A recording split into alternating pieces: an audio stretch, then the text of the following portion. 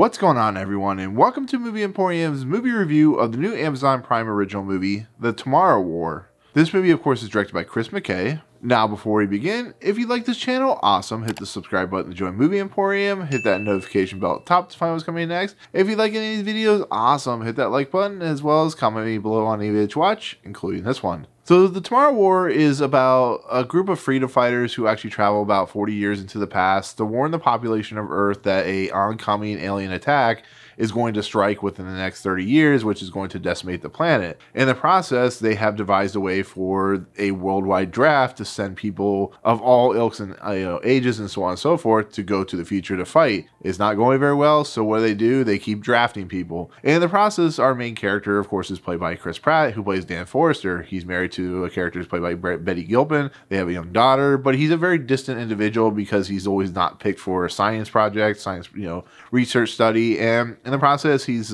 basically picked to be part of the draft, and he's sent to the future along with people like Sam Richardson, who plays Charlie, and Edwin Hodge, who of course plays Dorian.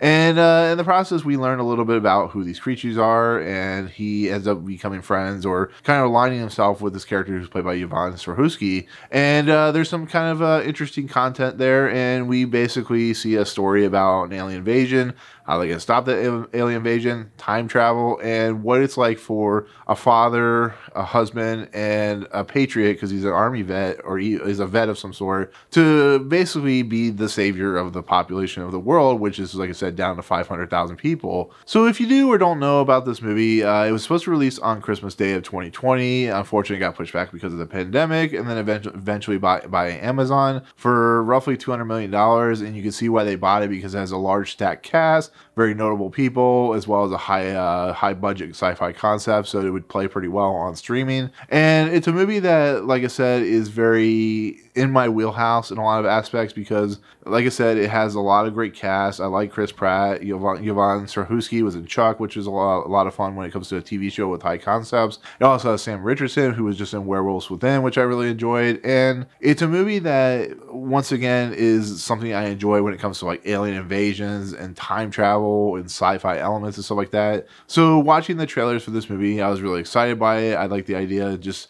a future war with aliens that are unique and kind of scary, and you don't know what you're doing because you're one of those regular people, maybe works at like a Amazon or even like a grocery store or something like that, so you're kind of wet behind the ears. But it was a movie that I just thought could be cool, could be fun, and could be entertaining for apparently 140 minutes, which it didn't really need to be. And it leaves me with such sadness when I talk about this film now, thinking about it and trying to find something positive about a movie like this, because when you look at a film like this, or you look at Army of the Dead, yes, you can kind of leave your brain at the door and stare at the screen like a blank slate. But in the end, when you have a film like this that has such a high concept, that has such an interesting idea behind it, and all you see is just badly written characters, badly written storytelling, badly written development, badly designed creatures, and it feels like an overlong, overstuffed, silly sci-fi movie in the sense of the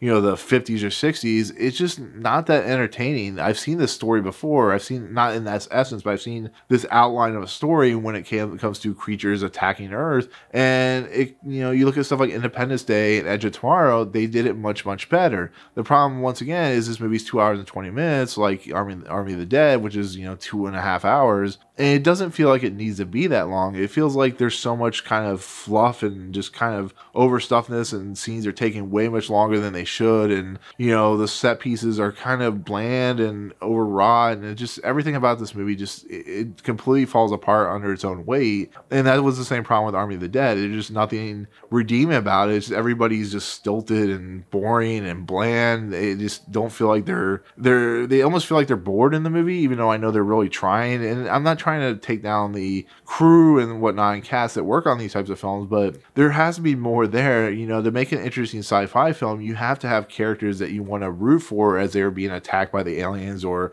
they're going after and they're becoming the hero and stuff like that. J.K. Simmons pops up in here as the father of Chris Pratt's character, and Chris Pratt just seems to have a 180 with him at some point in the movie. Yvonne Strahovski her eventual kind of who she is and why she's in the movie is is fine, but it just, there's nothing there behind this emptiness of her character. And, you know, watching a movie like this, it is beautiful to look at. Some of the CGI is, you know, wonderful, and some of the, you know, action is kind of fun, but it goes on for way too long. There's points in this movie where, like, you don't really understand why the creatures are even doing what they're doing outside just being bad creatures, and that's going into like Independence Day Requiem or whatever, where it's just like there's no logic behind their creatures at all. They're just creatures of blank minds and stuff like that have very similar kind of concepts and tropes when it comes to like senses and the way they detect people. And I keep going back to like Edge of Tomorrow because it deals with this same high concept idea where,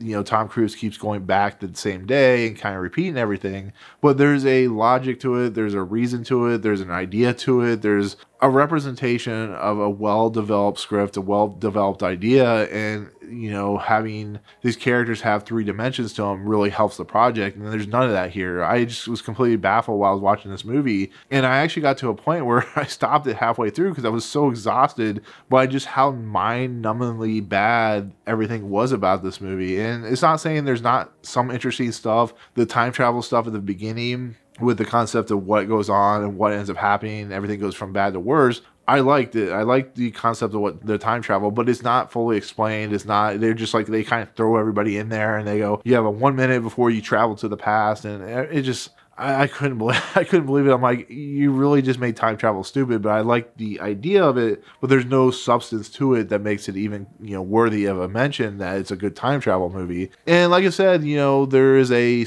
very defined beginning, which is just overbland stuff, you know, exposition. There's the middle part, and then there's the ending part that just kind of like, okay, so you really could have shaved like, you know, 20 minutes somewhere in this movie to make it 2 hours long, and that just doesn't happen. So it's a shame. It really was something I was looking forward to, and sometimes it's just, you know, it's these high concept sci-fi action movies that maybe they're just hard to do. Maybe they're, unless you have the right person with the right ideas and concepts and you're using logic and reasoning behind your script writing. But in this movie, it's bad. So it's not the worst. This is probably not gonna be the worst movie I see this year, but it's definitely not the best. So, but there you go. That'll be my take on the Tomorrow War. Thank you so much for watching. I wish I watched something better. In the comments below, what is your favorite high concept sci-fi action movie? Is it something like Edge of Tomorrow, Paycheck, Inner Space, those types of movies? But let me know in the comments. Otherwise, if you like what you see on this channel, hit the subscribe button to join Movie Emporium. Hit that notification bell at the top to find what's coming next. If you like this video, awesome. Hit that like button, and